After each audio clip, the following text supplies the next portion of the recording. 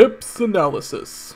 I hope you're feeling positive. This is the Introverted Positron, and welcome to another episode of Tips Analysis. Today, I want to talk about Super Mario Odyssey and how it might change the Mario series. Now, it's kind of interesting and fun, in a way, to think back to when I first played Super Mario 64. Because when I played it, it was the very first 3D Mario game I'd ever played, and it was probably the first Mario game at all I'd ever played. And I was very young at the time, and it was inexperienced. It was my first exposure to 3D gaming, really. It was my first time playing a game of quite that scale, and I had a lot of fun with it. I still have a lot of fun with it. But at the time, it was something amazing to me, and to not just me, but to a lot of people, because it introduced so much new to not just the Mario series, but to the genre of 3D platforming, which was in its infancy at the time. And today, I think it's still remembered for that, and I think many people still remember it very fondly, partly because of nostalgia, but also because for its time, it is a very well developed and executed game.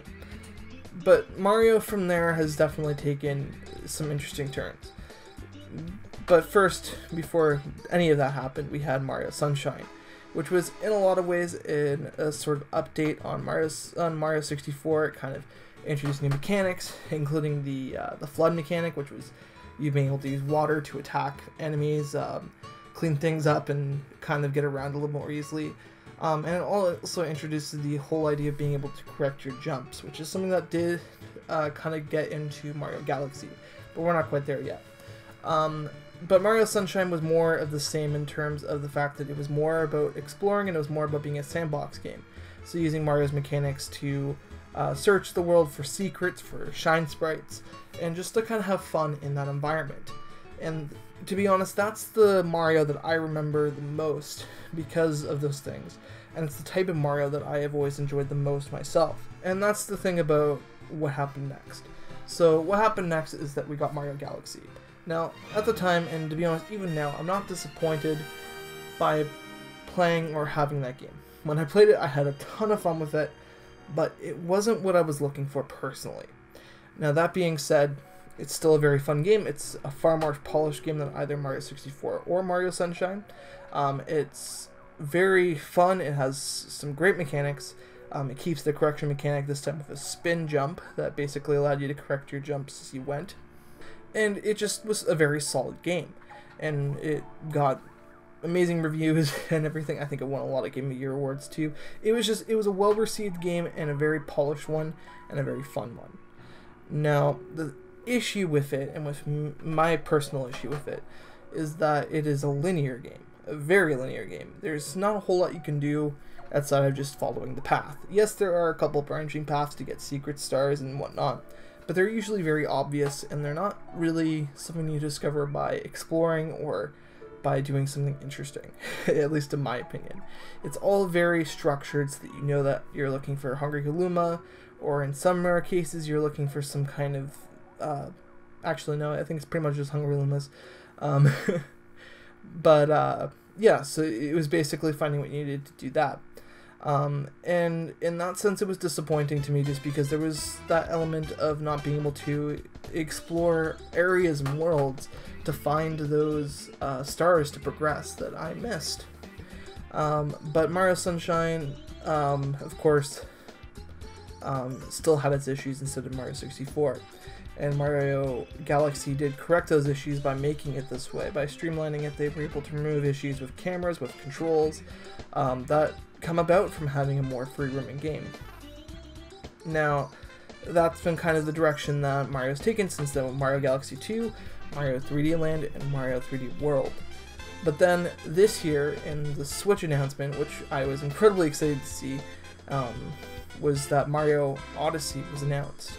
And that was awesome. Of course, what was cool was that people were already speculating about it because it was in the Switch trailer initially. Just a little bit of footage from it, and that was exciting as well. But actually seeing it announced and actually seeing what it was awesome, because what I was seeing was I was seeing what I wanted personally from a Mario game, and that was another sandbox, another game where it looked like you could explore large areas and do interesting things with Mario's mechanics. And that made me extremely excited for the game, and now I'm only a few days away from Let's Playing it on my channel, and it's gonna be awesome. Now, that being said, the topic isn't why I'm excited for it, it's how I think it will change the series. Now, the issue with this is that I haven't played it yet, so unlike with Breath of the Wild, I can't really analyze the game's mechanics and what has actually been done to it to see how it might change the future of the franchise. But that being said, there are other things we can do because we've heard developers talk about it, and we've also seen enough to know what it is. So, what I think it's going to mostly change is the idea of having more sandboxes in Mario, but I don't think it's going to become the standard, at least not the only standard.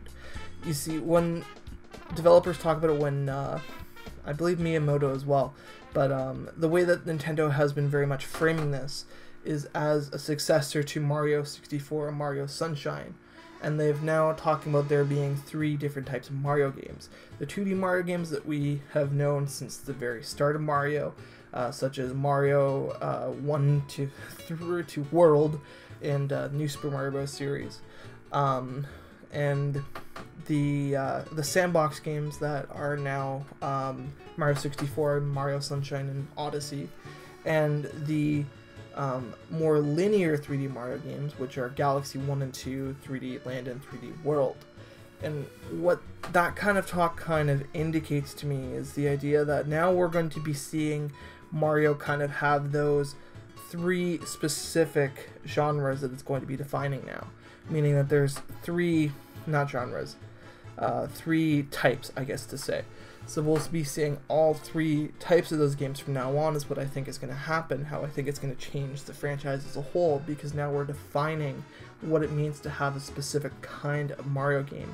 And knowing what that means that we're probably going to be seeing a lot more of things like Odyssey, but we're also probably going to be seeing more stuff like Galaxy and not Sunshine. Sunshine is like Odyssey, but more stuff like Galaxy and 3D World as well.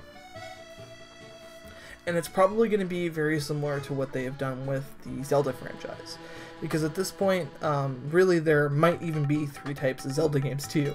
But so far there are 2 very distinct types of Zelda games, and those are the top-down Zelda games and the 3D Zelda games that we know, such as Breath of the Wild. And both are fun. I prefer the 3D games myself, but many people prefer the 2D games, which is fine, it's great. They're very fun to me too, and I enjoy them very much. I just don't get quite as excited for them as I do for the 3D ones, but that's me. But the point is that they have 2 separate teams that work on those, which is why there's never a huge delay between a 3D Zelda game and a 2D one. And it's because they have 2 separate teams that work on those games. And for Mario, I kind of suspect that we might be starting to see the same thing, although it wouldn't necessarily be 2D Mario and 3D Mario, but 2D Mario, 3D Mario Sandbox, and 3D Mario Linear, because those are 3 very different styles and very different types of games in terms of how they play and their objectives. And to see that kind of division, the fact that they're talking about it that way, makes me think that that's something that they might do. At the very least, we're going to see the fans of all 3 of those types be satisfied in some way by games that come out in the future. And that's something that's very exciting to me, because I enjoy all 3, and I've been sad for a long time that they haven't released a new Sandbox, and seeing that type of Mario game be reintroduced and with such an amazing looking game is something that makes me very happy and very excited for what the future of Mario will hold.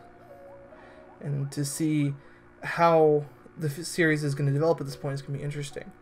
And who knows, I might make another video about all this after I play Odyssey, which will be months probably, because Let's Play is going to take a while since I'm completing it 100%. But yeah, either way, I think that as of this point, I think that's what I'm thinking, that's how it's going to change the Mario series, is that it's going to split it into groups, and then we're going to start to see more of those groups in their defined areas starting to pop up as we go along, which means we might very well start seeing even more Mario games released on systems, which, as long as they're not rushed, is not a bad thing. So I hope that's something to look forward to. I think that's pretty much all I need to say on it. Thank you so much for watching. I'll see you soon. Bye. Thank you so much for watching. I hope you enjoyed the video. If you did, remember to like, comment, and subscribe if you haven't already. It really helps with the channel, and it's always appreciated. I'm going to leave some links here so you can go check out some other stuff on my channel, or you can always just search the channel. There's lots of stuff for people, playlists, and all that stuff. And so on that note, thank you again. Have a great day, and remember to keep positive.